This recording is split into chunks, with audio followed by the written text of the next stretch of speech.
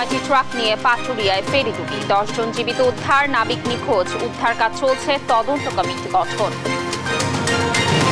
ক্ষমতা হারানোর ভয়ে সরকার এখন 2 সেট সংসদ, অভিযোগ পৃথিবীর। দ্বাদশ নির্বাচন একতরফা, বলছে টিআইবি। দূষণ রোধে 3 বছরের মধ্যে প্লাস্টিক ব্যবহার 90% কমানোর প্রতিশ্রুতি পরিবেশ মন্ত্রীর, বিকল্প খোঁজার তাগিদ। রমজানে নিত্যপণ্য সংকটের শঙ্কা, ভারত থেকে 7টি পণ্য আমদানির চেষ্টায় সরকার, দ্রুত যোগান নিশ্চিতের পরামর্শ।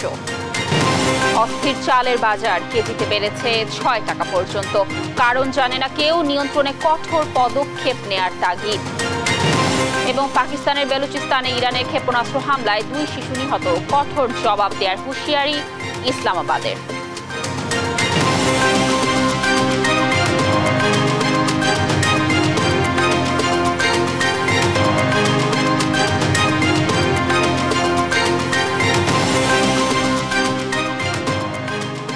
আমন্ত্রণ সংবাদ দুপুরে দেখছিলেন সংবাদ শিরোনাম, সাথে আছি আমি কানিস লাবণী।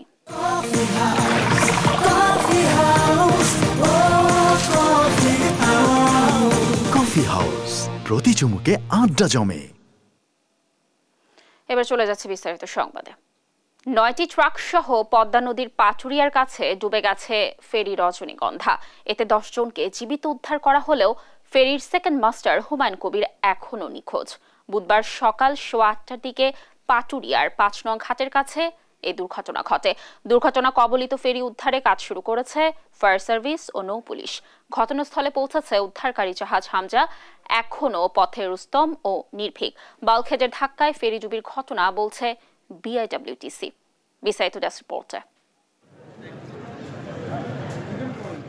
মঙ্গলবার রাত 1টার দিকে দৌলদিয়া ঘাট থেকে 9টি ট্রাক ও বেশ কিছু যাত্রী নিয়ে পাটুরিয়ার উদ্দেশ্যে রওনা হয় ফেরি রজনীগন্ধা। গভীর রাতে কুয়াশার ঘনত্ব বেড়ে যায়, মাঝ নদীতে নোঙর করে ফেরিটি। বুধবার ভোর রাতে ফেরিটি পাটুরিয়ার উদ্দেশ্যে রওনা হয়, তবে পাটুরিয়ার 5 নং ঘাটের কাছে একটি বাল্কহেডের ধাক্কায় এটি উল্টে যায়। কেউ কাউকে ধাক্কা করেনি, ওরা ওইখানে এসে রাত্রেবেলা নোঙর করে থাকে। তাহলে দুর্ঘটনা ঘটলো কিভাবে? দুর্ঘটনা ঘটলো এদের গাফলতির কারণে। দীর্ঘ সময় ফেরি উল্টে এর বেশ কিছু অংশ পানির উপর ভাসমান ছিল, পরে ধীরে ধীরে ফেরিটি ডুবে যায়। ফেরিতে কোনো পরিবহন ছিল না, ফেরিতে ছিল শুধু ট্রাক। ট্রাকে আমরা ছিলাম 5 জন যাত্রী, 5 জন ছিলাম, ড্রাইভার সহ আমরা 5 জন ছিলাম। 5 জনই আর কি আমরা উপরে উঠি, ওই যে সেই ইয়েটা ধরে দেয় ফেরিতে দেয়, যে পঞ্চটা থাকে বা ইয়েটা থাকে, ওইটা ধরে নদীর ভিতরে থাকি। ট্রলার নিয়ে ট্রলাররা যায় আমাদের উদ্ধার করে। ফায়ার সার্ভিস খবর পেয়ে দ্রুত ঘটনাস্থলে পৌঁছে কয়েকজনকে জীবিত উদ্ধার করে। ফেরির সেকেন্ড মাস্টার হুমায়ুন কবির এখনও নিখোঁজ। উদ্ধার কাজে যোগ দিয়েছে উদ্ধারকারী জাহাজ রুস্তম ও হামজা। শুধু আমাদের দ্বিতীয় যন্ত্রচালক মিস্টার হুমায়ুন, ও এখন পর্যন্ত মিসিং আছে। পরে আমাদের স্পিডবোট দেখতে পেয়ে দ্রুত সেখানে যায় এবং সেখানে 5 থেকে 6 জন লোককে জীবিত অবস্থায় উদ্ধার করে। একজন মিসিং আছে বলে বিআইডব্লিউটিসির যে কর্তৃপক্ষ তাদের কাছ থেকে আমরা জানতে পেরেছি। দুর্ঘটনায় আলাদা তদন্ত কমিটি গঠন করেছে ফায়ার সার্ভিস ও জেলা প্রশাসন। কারণ অনুসন্ধানের লক্ষ্যে 520টি একটি কমিটি গঠন করা হয়েছে। বিজ্ঞ অতিরিক্ত জেলা ম্যাজিস্ট্রেটকে আহ্বায়ক করে তদন্ত সাপেক্ষে বাকি যে বিষয়গুলো সেগুলো আমরা নিশ্চিত করব। যারা ওখানে ছিল তারা সবাই ঘুমন্ত অবস্থায় ছিল, যার কারণে কেউই প্রকৃতভাবে বলতে পারছে না প্রকৃত ঘটনাটা কি। প্রাথমিকভাবে ধারণা করা হচ্ছে এই ধরনের একটি হতে পারে। এখন কারণ অনুসন্ধান তদন্ত কমিটি করে প্রকৃত যে বিষয়টি সেটি নিশ্চিত করবে। আল নোমান, নিউজ ডেস্ক, দেশ টিভি। দর্শকের ব্যাপারে বিস্তারিত জানাতে পাটুরিয়া ঘাট থেকে সরাসরি যুক্ত হচ্ছেন সহকর্মী ফখরুল ইসলাম। ফখরুল, ডুবে যাওয়া ফেরি উদ্ধারের কাজ কি শুরু হয়েছে? উদ্ধারকারীরা কি বলছেন? আপনার কাছে সর্বশেষ কি তথ্য আছে, বিস্তারিত জানাবেন। লাবণী, অসংখ্য ধন্যবাদ। আপনি জানেন যে গতকাল রাতে আসলে দৌলতদিয়া ঘাট থেকে রজনীগন্ধা যে ইউটিলিটি ফেরিটি, সেটি আসলে 9টি পণ্যবাহী ট্রাক নিয়ে আসে এবং পাটুরিয়া ঘাটের উদ্দেশ্যে আসে। আমরা পাটুরিয়া ঘাটে রয়েছি। আপনি জানেন যে সকাল 8টার পরপরে আসলে এই রজনীগন্ধা ইউটিলিটি ফেরিটি ডুবে যায় এবং একেবারে দৌলতদিয়া থেকে ছেড়ে এসে এটি আসলে আপনি জানেন প্রচণ্ড কুয়াশার কারণে সেটি আটকে যায় এবং একেবারে যখন কাছাকাছি আসে পাটুরিয়া ঘাটে, আমরা পাটুরিয়া যে ঘাট রয়েছে এখান থেকে প্রায় 200 মিটার সামনেই কিন্তু আপনি লক্ষ্য করছেন উদ্ধারকারী জাহাজ হামজা ইতিমধ্যে তার যে উদ্ধার কার্যক্রম সেটি শুরু করতে যাচ্ছে। কিছুক্ষণ আগে এসে পৌঁছেছে এবং 9টি পণ্যবাহী 7টি ছোট ট্রাক এবং পিকআপ ট্রাক আর 2টি বড় ট্রাক সহ আসলে এটি এই পাটুরিয়া ঘাটের 200 মিটারের কাছাকাছি জায়গায় এসে এটি ডুবে যায়। এবং এটি যে বিষয়টি আসলে আমরা যতটুকু জানতে পেরেছি, বিআইডব্লিউটিও বলছে যে একটি পণ্যবাহী বাল্ক হেড যে জাহাজ তার ধাক্কায় এটি ডুবেছে, অথচ স্থানীয় প্রত্যক্ষদর্শী কিংবা এখানকার স্থানীয় পুলিশ যারা রয়েছেন দায়িত্বরত ঘাটের কর্মকর্তা, তারা বলছিলেন যে আসলে এটি ফাটলের থেকে আসলে নিজেই ডুবে যায়। এবং এখন আসলে যেই ট্রাকগুলো অর্থাৎ 9টি ছোট বড় ট্রাক সেগুলো আসলে ডুবে গেছে এবং একই সঙ্গে যেই ফেরিটি রয়েছে রজনীগন্ধা ইউটিলিটি ফেরিটি, সেটি কিন্তু ঠিক এখন থেকে আরো 2 ঘন্টা আগেও কিন্তু সেটি কিছু অংশ দেখা গিয়েছিল, কিন্তু পুরোপুরি সেটি পানিতে ডুবে যায় এবং সেটি উদ্ধারের চেষ্টা এখন চলছে। আমাদের এক সহকর্মী আছেন, সকাল থেকে তিনি আসলে রাজবাড়ি থেকে এসে কাভার করছিলেন, শামীম, তার সঙ্গে একটু কথা বলতে চাই। শামীম, এখন আসলে কি পরিস্থিতি একটু যদি বলেন। আপনি তো সকাল থেকে ছিলেন এখানকার যিনি জেলা প্রশাসক তার সঙ্গে আপনি কথা বলছিলেন এবং অতিরিক্ত যিনি সচিব রয়েছেন তার সঙ্গে আপনি হয়তো দেখা হয়েছে, কিছু বলেছে কিনা বা উদ্ধার কার্যক্রম আসলে কতটুকু অগ্রগতি? আমরা 6 জনকে জীবিত শুনেছি যে উদ্ধার করা হয়েছে, বাকি কতজন নিখোঁজ রয়েছে একটু সবশেষ পরিস্থিতি আপনার কাছ থেকে জানতে চাই। আমি মানিকগঞ্জ জেলা প্রশাসক রেহেনা আক্তারের সাথে কথা বলেছি। তিনি জানিয়েছেন যে এই পাটুরিয়ার 5 নং ফেরি ঘাটের পাশে যে ইউটিলিটি ফেরিটি ডুবে গেছে, সেই ফেরিটি 9টি ছোট বড় ট্রাক ছিল। সেই ট্রাক থেকে ট্রাকের যে চালক বা সহকারী আছে তাদের মধ্যে 10 জনকে তারা জীবিত উদ্ধার করেছে। আর তাদের তথ্যসূত্রে যদি বলি তাহলে টিসির যে ফেরির যে একজন চালক, সহকারী চালক, তার নাম হুমায়ুন আহমেদ, তাকে তারা এখনো পর্যন্ত নিখোঁজ হিসেবে দাবি করছেন। পাশাপাশি যে আরও অন্য কেউ আছে কি না আছে সেটা তাদের কাছে কোনো তথ্য নাই বা এমন কেউ দাবিও করছে না তাদের স্বজন এই ফেরিতে রয়েছে। তো আরেকটি বিষয়, নৌ পুলিশের সাথে আমি কথা বলেছি, তারা জানিয়েছেন যে এখানে বলগেটের নিচে ফেটে যাওয়ার কারণে ঘন কুয়াশার মধ্যে একটি সময় ওই জায়গাটা নোংর করে থাকে, আর এর মধ্যে বলগেটের ফেরিটি আনফিট ছিল। আনফিট থাকার কারণে সেই ফেরিটির তলা ফেটে যায়। তলা ফেটে গেলে সেই তলা দিয়ে পানি উঠতে উঠতে একটি সময় ফেরিটি ডুবে যায়। তো এই দীর্ঘ সময় যে নিচে ফেরিটি ডুবার জন্য এর মধ্যে ফেরিতে যখন চালক বা ট্রাকের চালক বা সহকারীরা ছিল, তারা ফেরির যে কর্তৃপক্ষ ছিল তাদেরকে তারা অবগত করার চেষ্টা করছে, কিন্তু ফেরির যে সংশ্লিষ্ট কর্তৃপক্ষ তাদের কথা কর্ণপাত না করে তারা হয়তো ধারণাই করে না যে ফেরিটি ডুবে যাবে। এরই মধ্যে কিন্তু ফেরিটি একটি পর্যায়ে যখন ডুবে যায় তখন কিন্তু আশপাশে যে এলাকাবাসী ছিল তারা স্থানীয় নৌকা নিয়ে এই সকল চালক বা সহকারীদেরকে উদ্ধার করেছে। এখানে কিন্তু বিআরটিসি বা টি এর কোনো সফলতা নেই, কিন্তু একটি সময় তারা দাবি করছেন যে এখানে যদি বিআরটিসি কর্তৃপক্ষ তাদেরকে উদ্ধার করেছে স্থানীয় যারা ফায়ার সার্ভিসের কর্মীরা, না ফায়ার সার্ভিসের কর্মীরা উদ্ধার করতে পারেন বা তাদের আসার আগে স্থানীয় যে নৌকা চালক বা এই যে ঘাটের আশপাশে যাদের বসতি তারা যে উদ্ধার করছে, এবং ফায়ার সার্ভিস বা নৌ পুলিশ এসে তারা কোনো উদ্ধার কার্যক্রম করতে পারে নাই বা তাদের দাবি বঞ্চ পর্যন্ত জেনেছেন কিনা আসলে কতজন নিখোঁজ আছে, এই ধরনের কোনো হিসেব পাওয়া গেছে কিনা কোনো কর্তৃপক্ষের কাছে? কর্তৃপক্ষ যেটা বলছে তারা বলছেন যে এই মুহূর্তে একজন নিখোঁজ রয়েছে, সেটা বিআইডব্লিউটিসির যে ফেরির সহকারী চালক হুমায়ুন আহমেদ, একজন ব্যক্তিকে তারা নিখোঁজ হিসেবে দাবি করছেন। পাশাপাশি অন্য যারা ছিল তাদেরকে তারা উদ্ধার করতে পারছেন বলে জানেন। আর এরই মধ্যে কিন্তু উদ্ধারকারী জাহাজ হামজা এসেছে নারায়ণগঞ্জ থেকে, তারা উদ্ধার কার্যক্রম পরিচালনা। ধন্যবাদ শামীম। আসলে আমরা শামীমের কাছ থেকে শুনছিলাম যে আমরা এর আগেও কিন্তু গত বছর একই সময় আসলে দেখেছি যে ফেরি আমানত শাহ সেটি ডুবে গিয়েছিল এবং সেটিরও কিন্তু কোনো ফিটনেস ছিল না, এবং ফিটনেসের এই রজনীগন্ধা ফেরিটিও কিন্তু তার ফিটনেস কিন্তু নেই। সেই ফেরিটি কিন্তু চলছিল দৌলতদিয়া থেকে পাটুরিয়া রুটে এবং সেটি কিন্তু আবারও ডুবলো। একই ধরনের ঘটনা কিন্তু গতবারের মতো আবারও ঘটলো। গত বছর একই অবস্থায় একই ঘাটে আমরা লক্ষ্য করেছি ফেরি আমানত শাহ সেটি ডুবে গিয়েছিল এবং সেখানে ক্ষয়ক্ষতির পরিমাণ আমরা লক্ষ্য করেছি। এবার আসলে এখন পর্যন্ত সেই ফিটনেসবিহীন একটি ফেরি দৌলতদিয়া থেকে পাটুরিয়া ঘাটে আসছিল এবং সেটি যাত্রা পথে রাতে ঘন কুয়াশার কারণে আটকে পড়ার কারণে ঠিক ঘাটের কাছাকাছি এসে ডুবে যায়। আমরা লক্ষ্য করছি যে উদ্ধারকারী জাহাজ হামজা সেটি উদ্ধার কার্যক্রম চালাচ্ছে, তবে উদ্ধারকারী জাহাজ হামজা যেই জায়গাটিতে আসলে ফেরিটি ডুবে গিয়েছিল তার থেকে কিছুটা দূরে গিয়েছে, সরে যাচ্ছে। নদীতে আসলে কিছুটা ঢেউ রয়েছে, যার কারণে স্রোতের কারণে হয়তো যেই ট্রাকগুলো রয়েছে ফেরিতে থাকা ট্রাক সেগুলো হয়তো উদ্ধার করবে এবং পর্যায়ক্রমে সেখান থেকে তারপরে হয়তো যে ফেরিটি রয়েছে সেই ফেরিটি উদ্ধার করার চেষ্টা করবে এবং ফেরিটির অবস্থান আসলে একেবারে ডুবে যাওয়ার কারণে স্রোত এবং গতির কারণে কোন জায়গায় আসে সেটি আসলে খোঁজার চেষ্টা করছে। আমরা লক্ষ্য করছি ফায়ার সার্ভিস, পুলিশ এবং নৌ পুলিশ সকলে আসলে চেষ্টা করছেন। তাদের যে উদ্ধারকারী টিম রয়েছে সেই উদ্ধারকারী টিমগুলো কিন্তু টহল দিয়ে যাচ্ছেন কোনো ধরনের কোনো মানুষকে খুঁজে পাওয়া যায় কিনা সেটি কিন্তু চেষ্টা করছেন। আমরা একটু সাধারণ মানুষের সঙ্গে একটু কথা বলবো, একটু কথা বলতে চাই যে আপনি তো এখানকার, আপনি কখন আসছেন, কি দেখলেন, আসলে কি অবস্থা এখন একটু যদি বলেন। দেখলাম এই যে এই উদ্ধার কাজ চলতেছে, যে সব এই নৌবাহিনীর চলতেছে, এটাই। মানে গতবারও কিন্তু একটা ফেরি ডুবে গিয়েছিল, তলা একটা গেছিল সাইডে, হে তারিখে আইছিলাম, আমি রাজবাড়ি থেকে আইছি। এই আপনি তো এই রুটে চলাচল করেন, এই যে প্রতিবারই কিন্তু ফেরির যে সমস্যাগুলো হয় এবং ফেরি ডুবে যাচ্ছে, ফেরির ফিটনেস নেই, এটি আসলে কোনো মানুষকে, আমরা যতটুকু শুনেছি 10 জনকে উদ্ধার করা হয়েছে, মানুষ উদ্ধার করেছে, এটাই যা শুনছি। নিখোঁজ আছে কিনা এমন কোনো খবর? নিখোঁজ আছে হয় একজন, এটাই। হ্যাঁ, ধন্যবাদ। আমরা আসলে সাধারণ মানুষ যারা, তারা আসলে অনেকে চেষ্টা করছেন, যাদের নিখোঁজ স্বজন রয়েছেন হয়তো খবর পেয়ে ছুটে আসার চেষ্টা করছেন এবং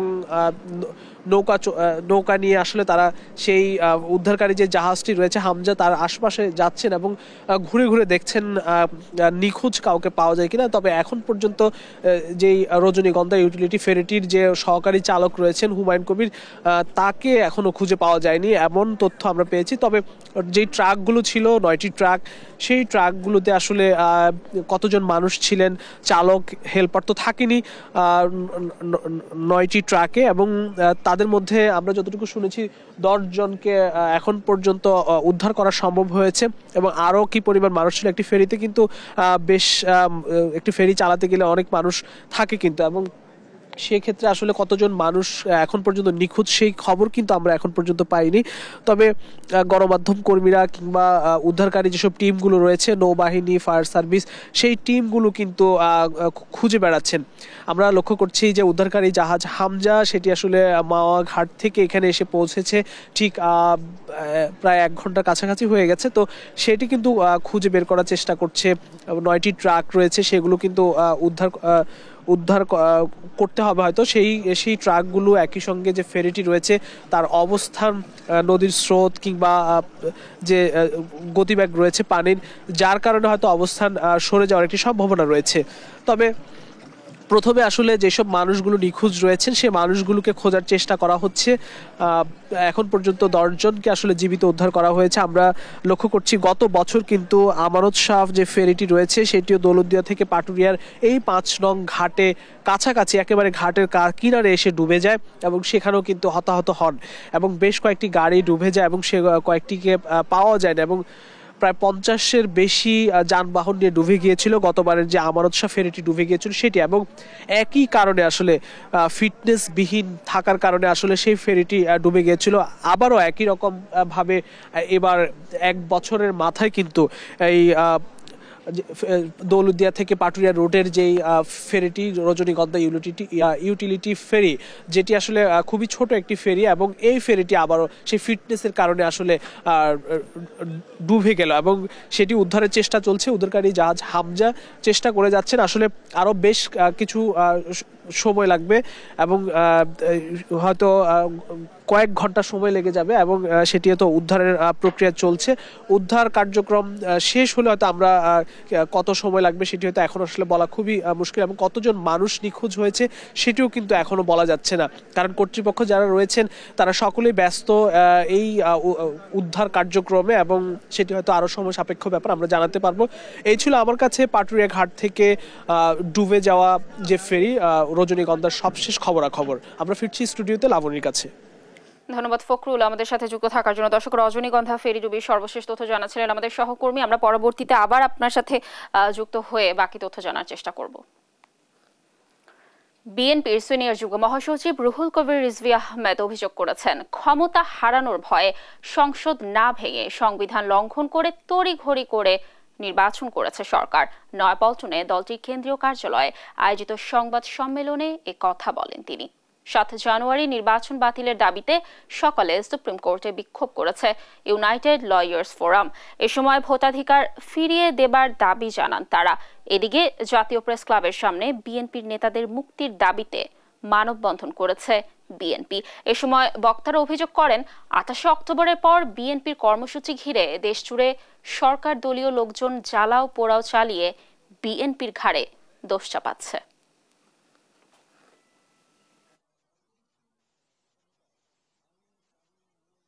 হত্যা আমরা করেছি, অবরোধ আমরা করেছি, কিন্তু গাড়িতে আগুন দিয়েছে তারা, রেল লাইন উপড়ে ফেলেছে তারাই আজকে সরকার কাজ করে বিএনপির ঘাড়ে চাপিয়ে দিয়ে 7 তারিখে যে নির্বাচনটি করেছিলেন এদেশের জনগণ গ্রহণ করে নাই। এই মুহূর্তে দেশে মিডনাইট একাদশ সংসদের 350 জন আর ডামি দ্বাদশ সংসদের 298 জন, মোট 648 জন শপথবদ্ধ এমপি রয়েছেন। এটি একটি চরম সাংবিধানিক লঙ্ঘন।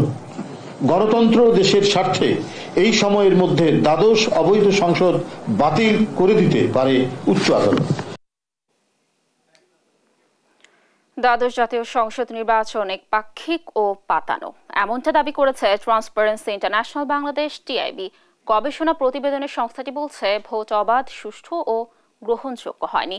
রাজধানীতে আয়োজিত সংবাদ সম্মেলনে টিআইবি নির্বাহী পরিচালক ডক্টর ইফতেখারুজ্জামান বলেন, এবার সংসদে ব্যবসায়ী আধিপত্যের মাত্রাও এক চিটিয়ে পর্যায়ে বেড়েছে, যা রাষ্ট্রীয় কর্মকাণ্ডে ব্যাপক স্বার্থের দ্বন্দ্ব ও নীতি দখলের ঝুঁকি বাড়িয়েছে। সরকারের প্রতিশ্রুতি কতটা পালন হবে তা নিয়েও শঙ্কার কথা জানানো হয় প্রতিবেদনে। এই নির্বাচনের মাধ্যমে রাজনৈতিক অঙ্গন ও শাসন ব্যবস্থার উপর ক্ষমতাসীন দলের একচ্ছত্র নিয়ন্ত্রণ চূড়ান্ত প্রাতিষ্ঠানিকতা পেয়েছে বলেও মনে করে টিআইবি। দ্বাদশ সংসদ নির্বাচন একপাক্ষিক হয়েছে, পাতানো প্রতিযোগিতার পূর্ণ নির্বাচন হয়েছে, অবাধ এবং অংশগ্রহণমূলক হয়নি। আমরা এই নির্বাচনের প্রাপ্তি অপ্রাপ্তি এবং সার্বিক অভিজ্ঞতার উপর নির্ভর করে অভিজ্ঞতা থেকে আমরা যে বিষয়টি দেখতে পাচ্ছি সেটা হচ্ছে বাংলাদেশের গণতন্ত্র এবং গণতান্ত্রিক নির্বাচনের ভবিষ্যতের জন্য দ্বাদশ নির্বাচন একটি অসহনীয় সংকেত, যেটি আমাদের মুক্তিযুদ্ধ, মহান মুক্তিযুদ্ধ এবং স্বাধীনতার চেতনা এবং স্বপ্নের সাথে সাংঘর্ষিক। 2026 সালের মধ্যে প্লাস্টিকের ব্যবহার 90% কমিয়ে আনার প্রতিশ্রুতি দিয়েছেন বন, পরিবেশ ও জলবায়ু মন্ত্রী সাবের হোসেন চৌধুরী। আর নিজেদের স্বার্থে প্লাস্টিকের বিকল্প হিসেবে সহজলভ্য ও সাশ্রয়ী পণ্য বের করার পরামর্শ দিয়েছেন বিশেষজ্ঞরা। আইনের সঠিক ব্যবহারই পারে প্লাস্টিক মুক্ত পরিবেশ গড়তে, এমন মত তাদের। জান্নাতুল মোহনা রিপোর্ট, ক্যামেরায় ছিলেন মোহাম্মদ মামুন।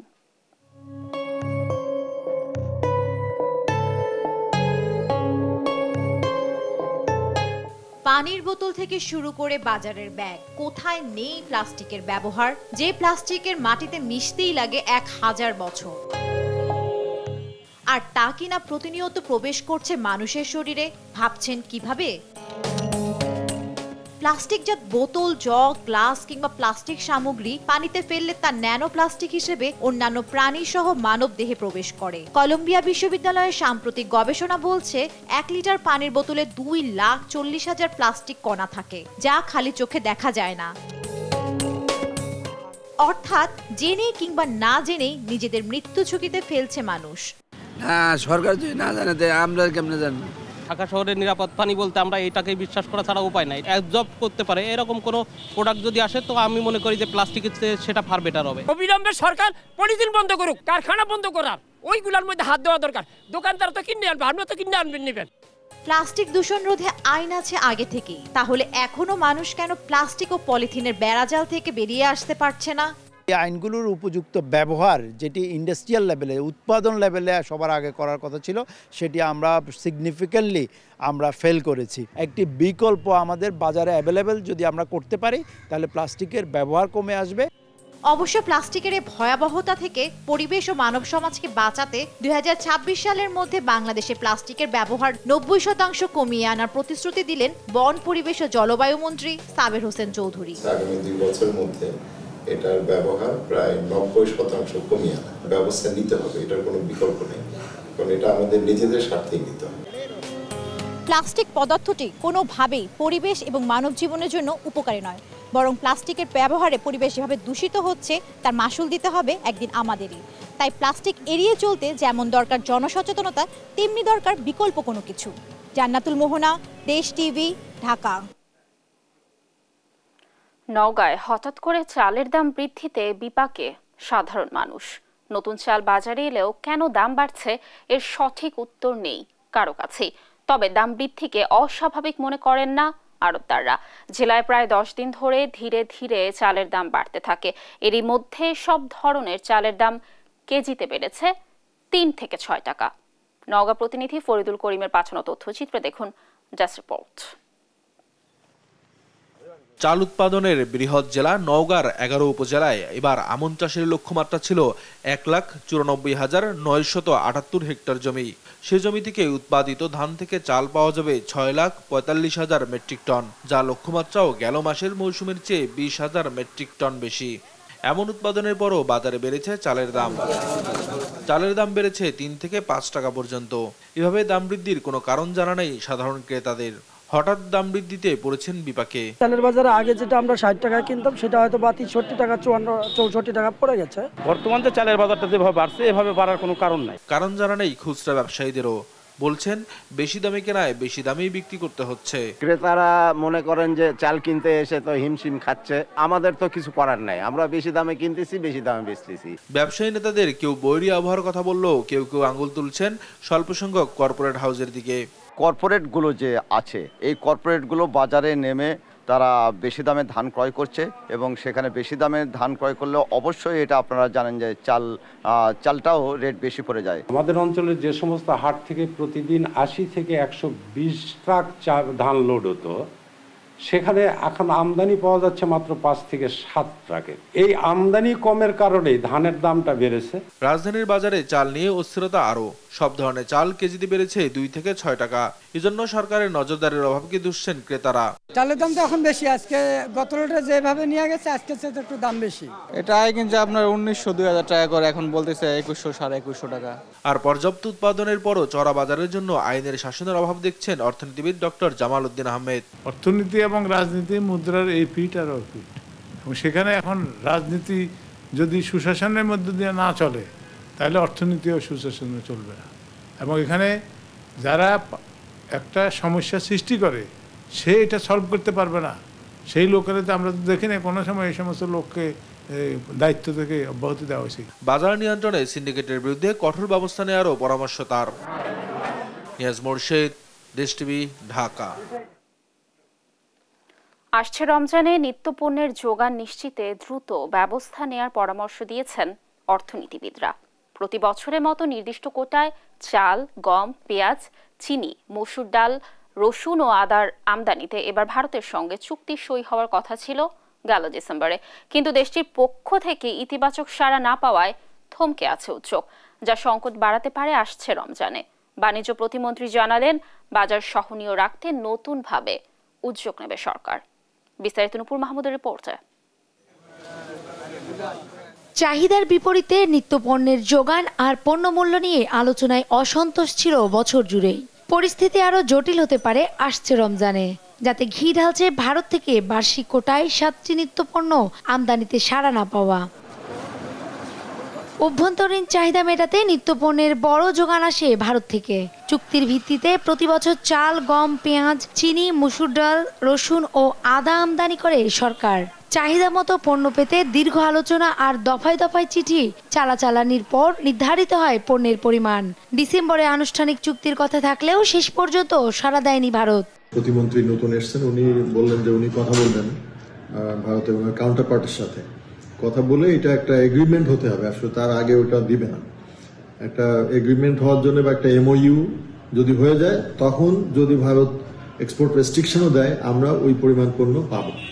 তো এমওইউ একটা আমরা যতদূর জানি একটা খসড়া হয়ে আছে, বাট এখনো এটা আলোচনা করে ফাইনাল করতে হবে। আর কি এমওইউ খসড়াটা ভারতীয় কর্তৃপক্ষ আমাদেরকে দেওয়ার কথা, আমরা এখনো পাইনি। তো আমরা আমাদের দিল্লিতে মিশনের মাধ্যমে প্রচেষ্টা চালাচ্ছি। আশা করি যে এটা হয়তো আগামী কয়েক মাসের মধ্যে ফাইনাল হয়ে গেলে দেন আমরা এটা পাবো। বিশ্লেষকরা বলছেন, বন্ধুত্বপূর্ণ সম্পর্ককে আরও এগিয়ে নিতে পারে কোটায় নিত্যপণ্য চুক্তি। রমজান এবং ঈদ এইটাকে সামনে রেখে কিন্তু তখন এই ডিমান্ডটা বেড়ে যায়। তো এই অবস্থায় আমি মনে করি যে এই যে কোটা ভিত্তিতে যে ভারত থেকে পণ্য আমদানি করা, বিশেষ করে যে একেবারে 6টি নিত্য প্রয়োজনীয় খাদ্যপণ্য, তো সেটার ক্ষেত্রে আমি মনে করি যে এটা একটু আলাপ আলোচনা করে এটা নিয়ে একটা মীমাংসা দরকার। তার কারণ দেখা যায় যে ভারত মাঝে মাঝেই কিন্তু এক্সপোর্ট ব্যান করে আর কি, হয়তো 3 মাস, হয়তো 1 মাস 2 মাস এরকম সময়ের জন্য করে থাকে, এবং প্রায়ই আমরা দেখতে পাই যে এই ব্যান করার কারণে তখন বাজারে একদম অস্থিতিশীলতা তৈরি হয়। দ্রব্যমূল্য সহনীয় রাখাকেই অন্যতম চ্যালেঞ্জ মনে করছে নতুন সরকার। ফলে আবারও আলোচনায় নিত্যপণ্য আমদানি। দ্রুত উদ্যোগ নেওয়ার কথা জানালেন নতুন বাণিজ্য প্রতিমন্ত্রী। দ্রব্যমূল্য আমাদের সকলের জন্যই এখন একটা চ্যালেঞ্জ।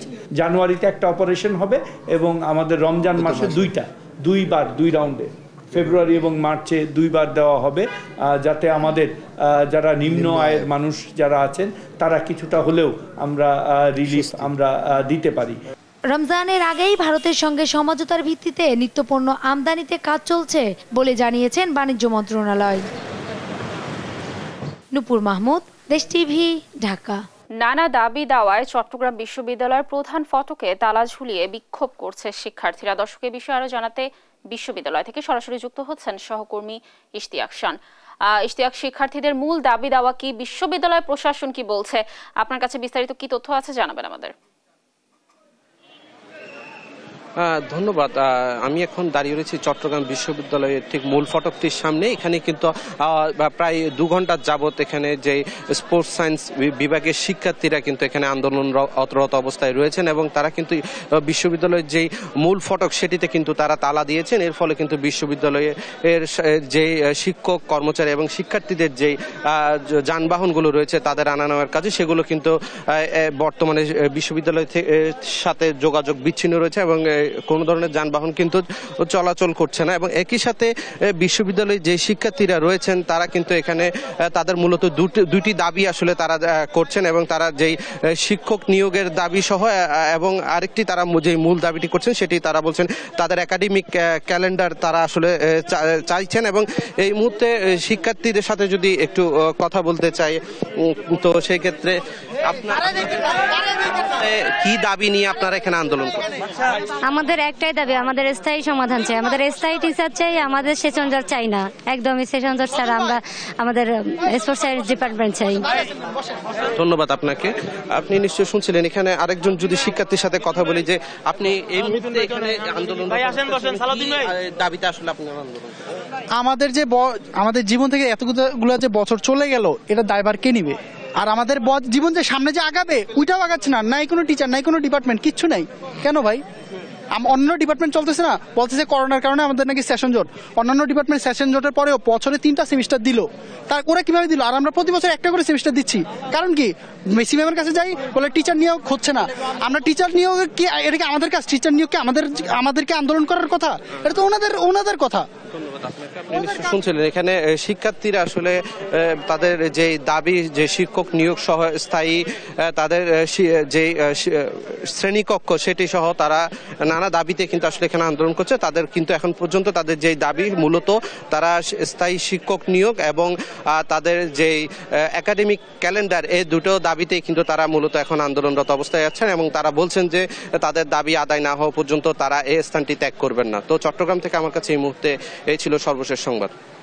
ধন্যবাদ ইশতিয়াক আমাদের সাথে যুক্ত থাকার জন্য। দর্শক, চট্টগ্রাম বিশ্ববিদ্যালয়ের শিক্ষার্থীরা প্রধান ফটকে তালা ঝুলিয়ে বিক্ষোভ করছে, ব্যাপারেই বিস্তারিত তথ্য জানাচ্ছিলেন আমাদের সহকর্মী।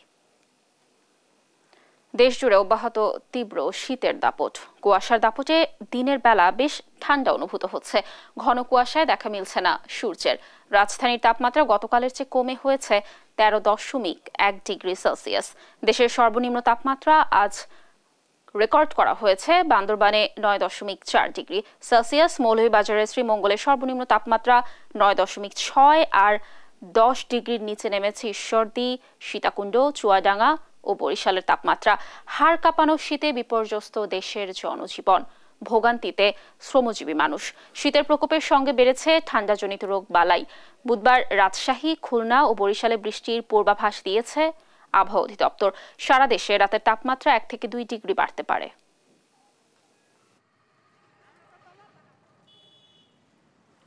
প্রচুর ঠান্ডা, 2-4-10 বছরের মধ্যে এরকম ঠান্ডা পড়ে নাই। বৃদ্ধ মানুষ যারা তারা কষ্ট পাচ্ছে। পানির লাইন, ট্যাঙ্কি, লাইনম্যান ওয়াশ করতে খুব কষ্ট হয়।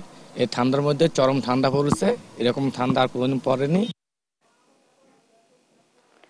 একটা সময় জ্ঞান চর্চার বাতিঘর ছিল বরেন্দ্র অঞ্চল। বিশেষ করে ধর্মীয় শিক্ষার প্রসারে এ অঞ্চলে বেশ কিছু শিক্ষা প্রতিষ্ঠান গড়ে ওঠে, যা বরেন্দ্র জুড়ে বিদ্যার বাতিঘর হিসেবে পরিচিত। গড়ে ওঠা সুপ্রাচীন বেশ কিছু শিক্ষা প্রতিষ্ঠান এখনো বিলিয়ে যাচ্ছে জ্ঞানের আলো। রাজশাহী থেকে কাজী শাহেদের রিপোর্ট। দেশসেরা রাজশাহী কলেজটি গড়ে উঠেছিল 1873 সালে। পাশেই কলেজিয়েট স্কুল তারও আগে 1828 সালে। রাজশাহী ছাড়াও পাশের জেলাগুলোতে সে সময় গড়ে উঠেছিল বেশ কিছু শিক্ষা প্রতিষ্ঠান, যেগুলোর বয়স 150 ছাড়িয়েছে। ব্রিটিশ সরকার ও জমিদারদের ইচ্ছে এবং আর্থিক সহযোগিতায় সে সময় গড়ে ওঠে শিক্ষা প্রতিষ্ঠানগুলো। অনেক জমিদার দেখা গেছে যারা মানে মানব কল্যাণে তাদের কিছু ইনভেস্টমেন্ট করেছে আর কি। এই কারণে অনেক জায়গাতেই লক্ষ্য করা যাবে যে স্কুল, কলেজ, শিক্ষা প্রতিষ্ঠান গড়ে তোলার প্রবণতা আছে। ব্রিটিশরা যখন ইংরেজি শিক্ষার প্রসার করার জন্য প্রথম 1817 সালে হিন্দু কলেজ কলকাতায় করলেন, সেই ধারাবাহিকতায় তারা জেলা সদরগুলোতে, সেই পুরনো জেলা সদরগুলোতেও তারা একটা করে স্কুল করা শুরু করলেন এবং এখানে রাজশাহীতে এই স্কুলটা হলো, আর অন্যান্য বড় বড় জেলা শহরে এটা হয়েছিল। ইতিহাস অনুসন্ধানে পাওয়া গেছে 1600 শতাব্দী থেকে মূলত এই অঞ্চলে শিক্ষা প্রতিষ্ঠান গড়ে উঠতে শুরু করে। এসব শিক্ষা প্রতিষ্ঠান যুগ যুগ ধরে জ্ঞানের আলো ছড়িয়ে যাচ্ছে বরেন্দ্র অঞ্চল জুড়ে। আমরা নিশ্চয়ই খেয়াল করছি যে যেসব জায়গায় এই প্রাচীন প্রতিষ্ঠানগুলো ছিল, সেই জায়গা এবং তার আশেপাশের অঞ্চলগুলো কিন্তু শিক্ষা সংস্কৃতিতেও অনেক দূর এগিয়ে গেছে। এই প্রতিষ্ঠানগুলো থেকেই কিন্তু ছেলেমেয়েরা সব ভালো ফল করছে। এবং আমরা যদি যে সমস্ত ছাত্রছাত্রীরা জীবনে একটা বড় সংকল্প নিচ্ছেন তাদেরকে জিজ্ঞাসা করি তাদের পছন্দের প্রতিষ্ঠান কোনগুলো, এই প্রতিষ্ঠানগুলোর নামই আসবে। শিক্ষার গুণগত মান ও ভবনের নির্মাণ শৈলী মুগ্ধ করে যে কাউকে। বৃহৎবঙ্গের ঐতিহ্যবাহী এই স্কুল কলেজগুলো এখন দেশের মডেল প্রতিষ্ঠানে পরিণত হয়েছে। কাজী শাহেদ, দেশ টিভি, রাজশাহী।